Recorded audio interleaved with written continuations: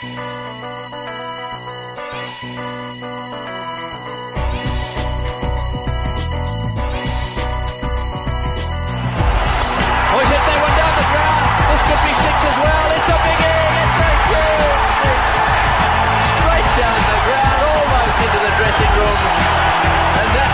story.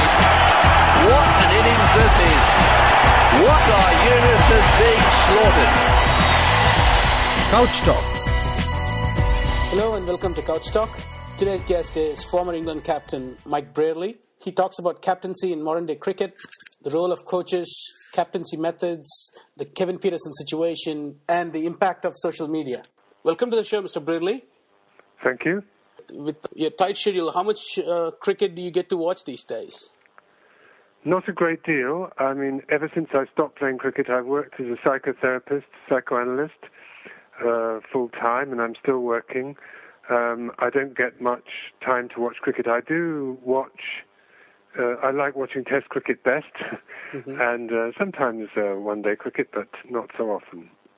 Okay. You are the foremost authority in the world in terms of captaincy in cricket. What are your views on modern day captaincy? You know, is it that much different from your playing days? You know, these days you have 3 formats, more days of cricket being played, more media scrutiny perhaps. Well, we had 2 formats, but basically the job is the same. And the job is this fascinating mixture of tactical and technical knowledge and understanding, and getting the best out of other people, combination.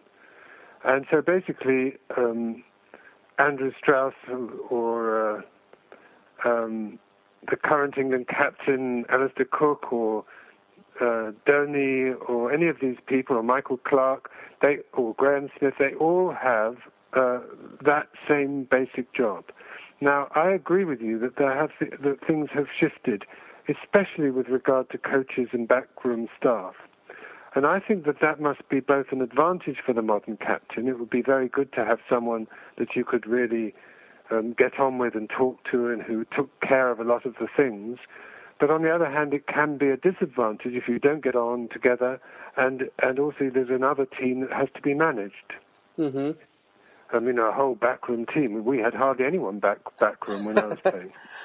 The primary job and how you carried out in the 70s and the 80s, in terms of what are the things that you had to do, and when you look from the outside now, the things that these captains, the ones that you mentioned at least, have to do, the job description itself has changed, hasn't it? No, I'm saying that basically the job hasn't changed. Basically, you still have to decide whether to have 2 slips in a gully, or whether to bowl this bowler from this end, or whether someone's tired and needs to be changed, or what you think is a good score and a good approach on a certain pitch, or all the rest of it.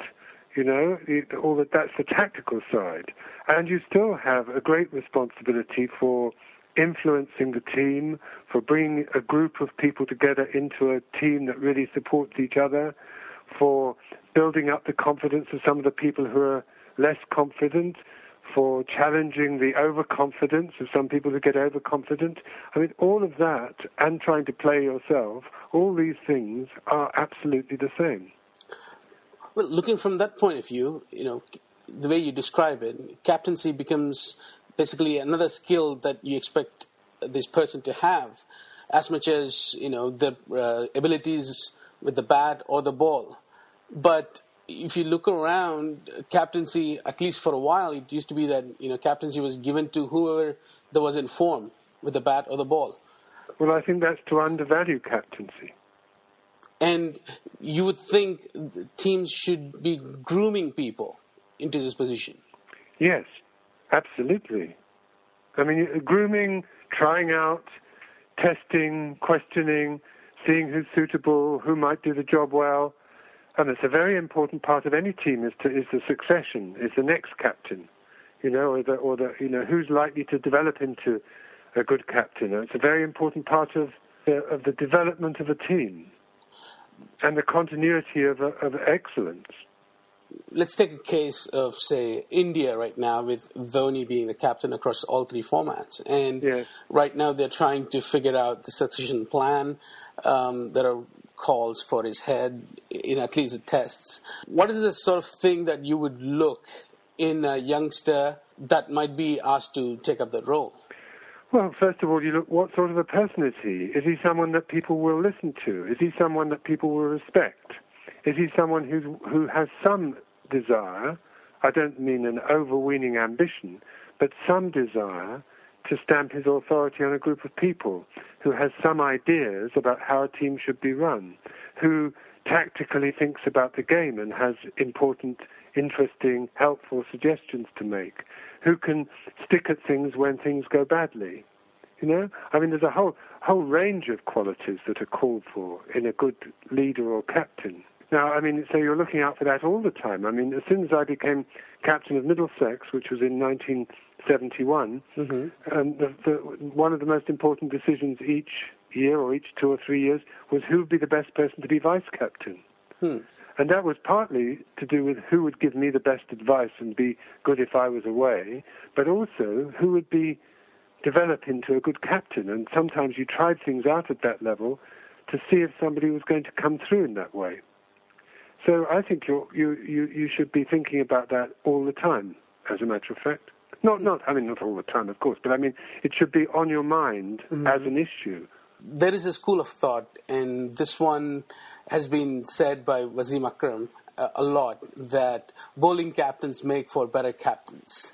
Well, it's a very interesting idea, and I mean, I think that the trouble with having a bowling captain, especially a fast bowling captain, is I think that it's asking a great deal of someone to be on the field where most of the tactical decisions have to be made, to be on the field, throwing himself into the job of bowling fast, or which involves a lot of emotion and a lot of physical energy, both, and at the same time to have that detachment and calm, or an element of it, which is required for a captain. Now, on the other hand, I think batting captains often don't understand the bowlers properly. That was one of my difficulties. I don't think I always understood the mentality and feelings of the bowlers. One bowler said to me once, "You expect me to be an automaton." You know, it was a good comment. And another bowler said to me, a slow bowler said, "You expect me to have an attacking field when I first come on, but I need a few balls or an over or two to get my own confidence that I'm bowling all right. I need to have a bit of defence." And I said, well, on the other hand, the batsman is most likely to make a mistake when you first come on. So, you know, that was an interesting debate.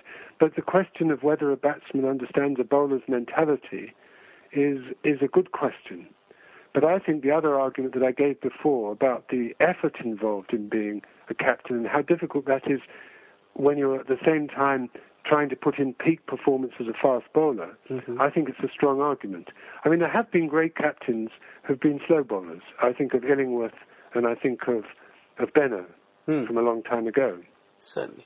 You bring up a fascinating point, and one of the listeners, Karthikeya, has sent in a question for you. How much of a difference can a captain make if the bowlers lacks the control? You mentioned about one of the slow bowlers saying that he needs protection. So what can a captain do if he has bowlers that cannot maintain a basic line and length? Well, obviously, you're going to be more successful as a team if you've got bowlers who can bowl line and length. It's a very important element. And of course, captains are lucky when they have a bowling attack which has people in it, like I did. I had Willis, Botham, Hendrick, Lever, Old, and Underwood at times, and Edmonds and Embury. You know, these are people who knew what they were doing. Or imagine having a team that had McGrath and Warne in it. You know, so obviously the job's much easier. But the good captain turns a poor team into a moderate team into a good team into an excellent team. And a bad captain turns an excellent team into a good team into a moderate team into a poor team, and a poor team into a hopeless team. So you know, of course you can't create miracles, but you can do something, and that what you can do is important. the reason why I got into that is, for example, Dhoni, he was celebrated, he was praised for how calm he is, how cool he is, he doesn't show any emotions, even though he had gotten a team from Anil Kumble that had so many huge stars in it, and they became number one in the world, they won the World Cup, and then now he's being panned for the same exact captaincy style. Yes. Because India is not getting the results. Yes. How does the captain approach that? It's difficult. I've got two thoughts about it. One is that everyone's strengths also include their weaknesses. Mm-hmm. I mean, calmness is a very important quality in captains. So is passion. So is being really concerned. So sometimes it's very difficult to get that balance right. So your calmness can turn into or become a sort of detachment, which is not helpful. It can be too fatalistic, non-interventionist. It can be not engaged sufficiently. I'm not saying that about Dhoni. I'm just saying that in general. Mm-hmm. And on the other hand, passion can become destructive passion. It can become scapegoating. It can become too angry. You can become too exercised about things. You don't have enough detachment or calm. So there's a balance between these things, and no one's going to have everything. It's like you can have an attacking batsman, he won't have a perfect defence. You can have a perfect defence, but he needs a few attacking shots. Mm-hmm. There's no recipe for these things. And the second thing is that different qualities are called for at different times.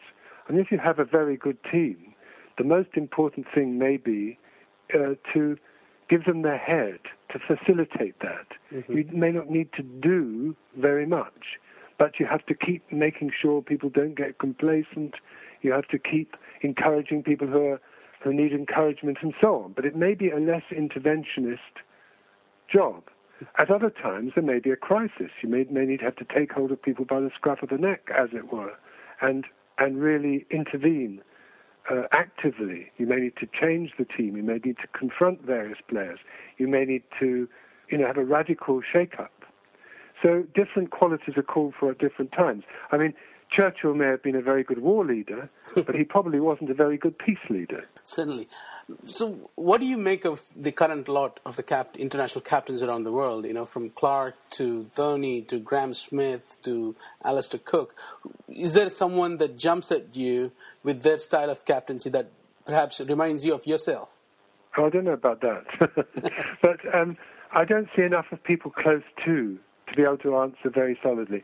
Let me just say, though, that Graham Smith, I have a lot of time for. Mm. I mean, he became captain of South Africa at the age of 22 or 23. Correct. And he stayed there for, 10 years, 9 years, something 10 like years that. now. That is a fantastic achievement, really. And he scored a lot of runs in that time. He's been a very good first slip. He's obviously, and he's tough, he's solid, he's thoughtful, he's likable.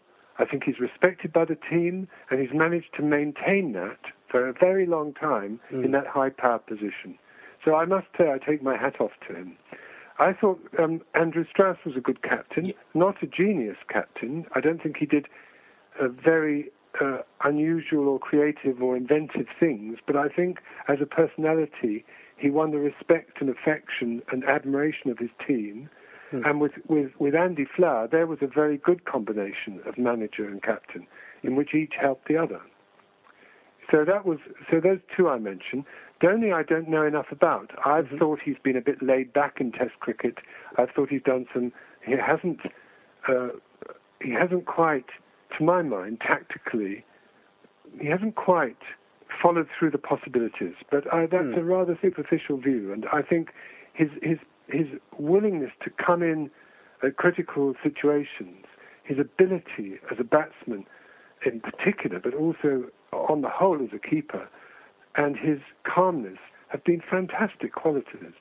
And the pressure that must be on the captain of India, especially in all three forms of the game, is extraordinary. I mean, I heard about that from many people, but one of the people who told me about it was Greg Chappell when he was coach for India. And what it was like for someone like Tendulkar or now Dhoni, in terms of expectation, adoration, intrusion, pressure. There'd be a number of opportunities there were that could distract you. I mean, it's an extraordinarily difficult job. And I take my hat off to the senior Indian players. I mean, Tendulkar, Dhoni, Dravid, Kumble, for keeping and maintaining their level of performance at such a high level for so long. I think under great pressure. That's a perfect segue into next section, the Chappell. Ian Chappell, anytime you can hear him, anytime he's on the broadcast, where he talks about how a captain of the team should be selected, there is this Aussie way where they select the best team and then they select the best player. And it's the English way, which is adopted by a lot of the other teams as well, which is you pick the captain and the team. Yes. Your thoughts on that? Well, my thoughts are that in an ideal world, your captain would be a member of the best team and would have been picked as one of the best 11 players. Mm-hmm. But it isn't always an ideal world.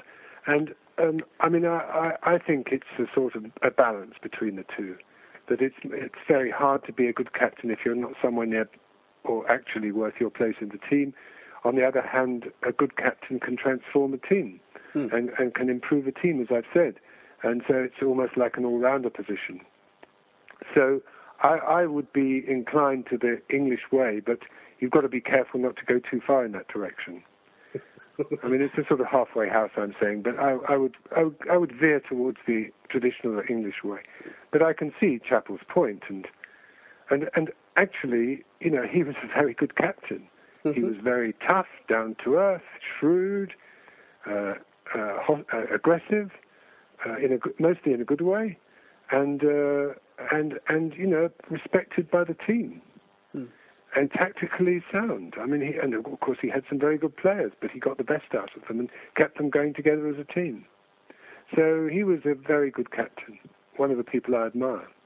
Question comes from another listener, Shoaib. He wonders about this concept of split captaincy. We have three formats, and you have sometimes three different captains. Yes.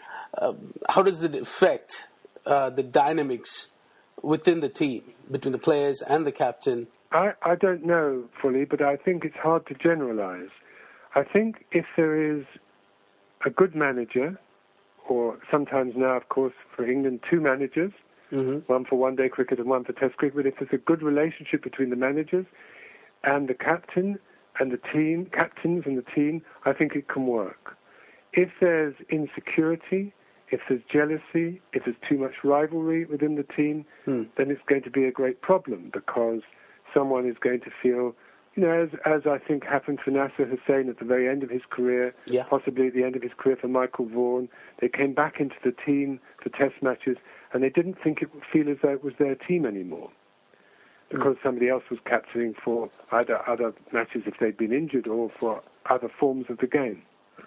So, in my view, it can work, but it's a bit like having a big backroom staff. You have another problem to deal with, which can be a great source of help, but can lead to insecurity, jealousy, rivalry that can be disruptive.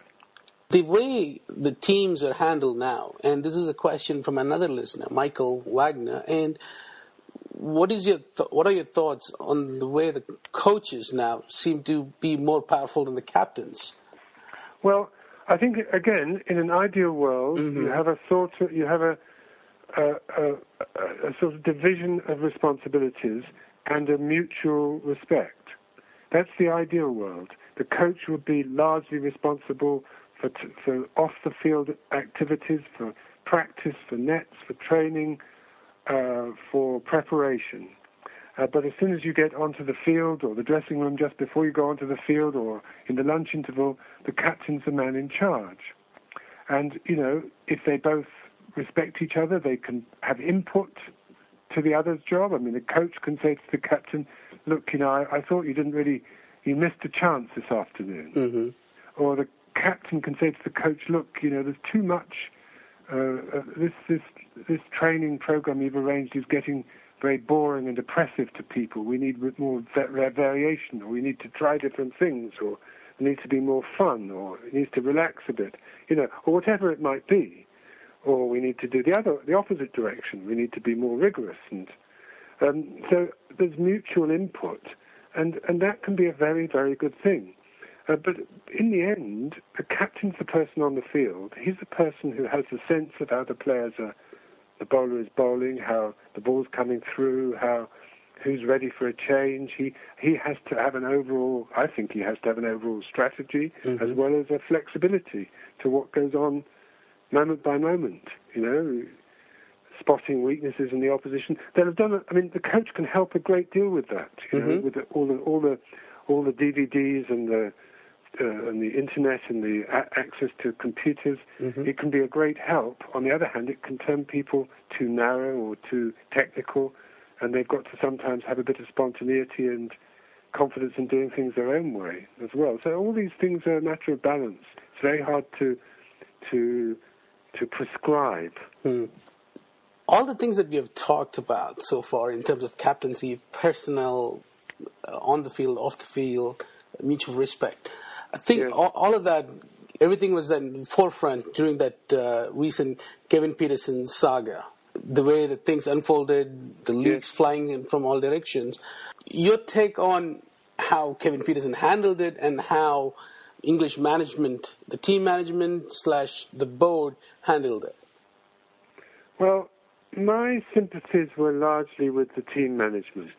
And I thought they handled it pretty well.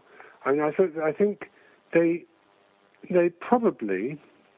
I mean, I've also got a lot of time for Kevin Pietersen, by the way. I think he's a remarkable player. I think he turns games around. I think he's capable of doing things that hardly anyone else in the world is capable of doing, if anyone else. And he's someone you want on your side. He's someone that you want playing for you. He's invaluable to the team. He works very hard at his game. He's not, he's ambitious. He's keen to do very well. He's got good ideas amongst, probably got some bad ideas as well, but he's got some good ideas. And he's so, but I think there got to be a point where he was doing more damage to the rest of the team than he was doing good. And I think that's what the point at which they said, enough's enough. And we're not going to have any more of this. And I don't know what was in these texts, but I assume they were pretty unpleasant and somewhat, veering towards the disloyal. And I think that at a certain point, the manager and the captain, and probably the team as a whole, felt we're better off without him for the time being. Let him kick his heels for a while. Let him think about what he's doing. Let him reflect. Let him see how much he wants to be part of this team and what is willing to put himself out a bit for the team, not just play when it suits him, etc. And that's what I think happened. And so after a few months, they had some talks, they had some exchanges, he climbed down to some extent, and I think they've now probably, I don't know, I'm not close enough, but my guess is they've integrated him back into the team. Possibly, Andrew Strauss had been putting up with quite a lot from him for some time, and possibly it's easier for a new captain to have a fresh attitude with him, Alistair Cook. That maybe makes things easier for him to come back in. It's a new start. Certainly. If you look at the Pakistani team from the 80s or even the 90s, there were a lot of very headstrong personalities that didn't really get along. Yes. And sometimes were counterproductive. Yes. How far do you put up with it? Yes, as far as you can, is my answer. As far as you can. Because you want talented players. You want people that have their own opinions. You want to have people. These are the top players in your country, in the world, These are, whether it was the Pakistan team of the 80s or 90s, or the England team with people like Boycott, Botham, Lever, Edmonds, Underwood, Knott. I mean, they were strong characters. Willis, they were strong characters, these people. And you want strong characters. And strong characters are not always going to be easy. And it's the job of the captain and the manager to get the best out of them, to get them basically on side, to get them contributing, to confront them when necessary, and to, in other words, to manage or lead. So as far as you can, you want to be able to pick your most talented players who are your best players. Now, not always. You can't always do it. Or at least there has to come times where you say, sorry, but you're not going to play for the next match, or you're not going to be in the squad for the next foreseeable future until you change your ways in some way or other. Or, but that has to be done as rarely as possible, because talent is a very rare commodity. It's a very valuable commodity. All right. The next one is about how the modern world we live in, and there's a question from James Marsh, and he wonders whether you have any views on challenges posed to the teams, how the business of cricket is conducted, the team chemistry, etc., by social media and the technology. I mean, I suppose there's more than one aspect to this question. I mean, I imagine that the most destructive use of mobile phones and so on is in terms of corruption. And I think this is the biggest threat to cricket. Because if corruption is around, if it gets at all bad, it destroys the confidence of the public in the game, because they can't be sure what to trust. It seems to me that it's the most important, the most crucial issue facing cricket now.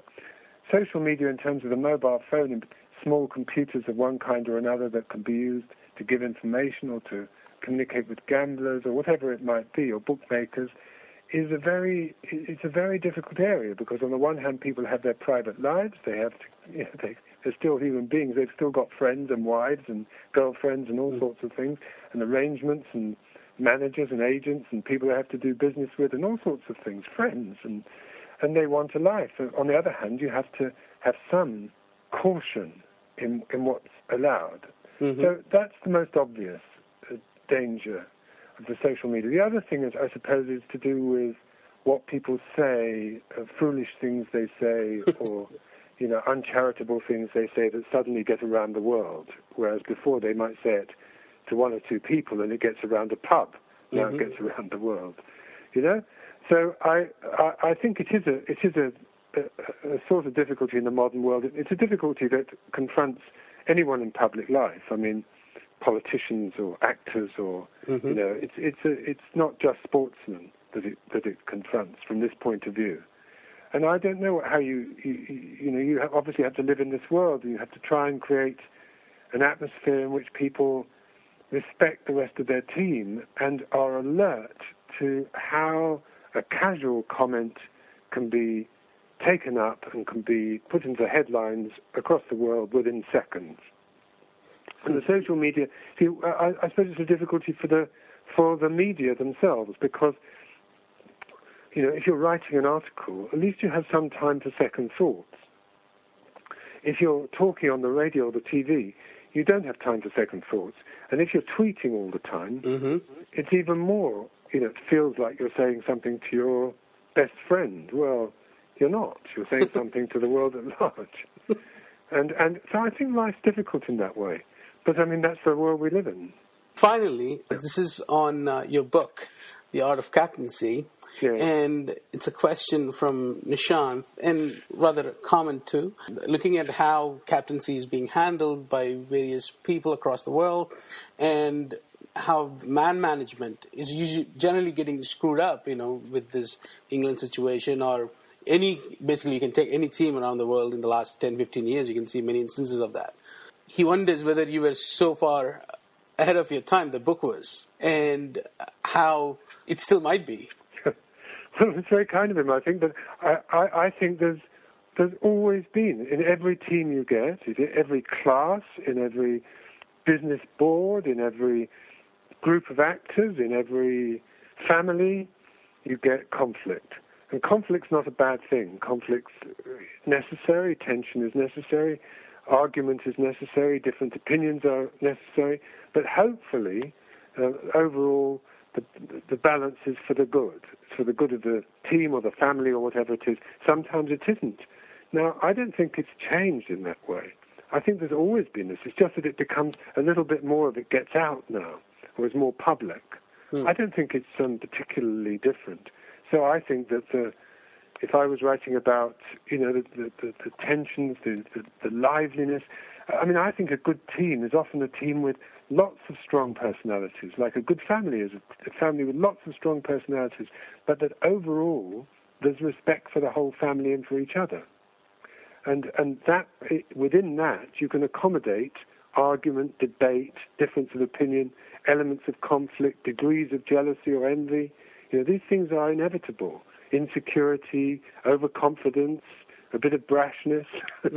All these things come into human life, and they come into cricket teams. And you're never going to get rid of them, and you don't really want to, because that's what life is, and that's what humans are. And the thing is to get the best out of it. Fantastic. Thank you so much for your time, Mr. Brearley. I really appreciate it. Okay, well, it's a pleasure, and thank you for your questions, and thank you to the people who sent questions in. Thank you. Okay, bye-bye. Cheers. Oh, he's hit that one down the ground. This could be six as well. It's a big hit. It's a huge six. Straight down the ground, almost into the dressing room. And that tells the story. What an innings this is. What are Yunus has been slaughtered. CouchTalk,